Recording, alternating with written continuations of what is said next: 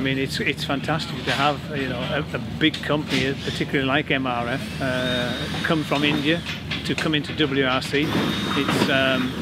It's something that we've been in discussion with them for a number of years. I remember, I think it was 3 years ago, it was first talked about at the Autosport show in Birmingham at the NEC.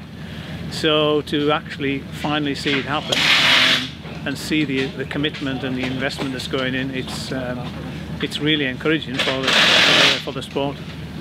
MRF have been competing for a number of years in places like New Zealand, Australia, etc.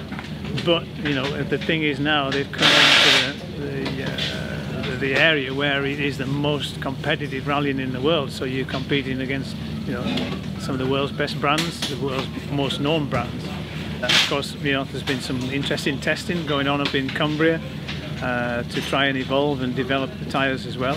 So I think we're making good progress. It'll be really interesting to see how the latest product goes here now on Rally GB.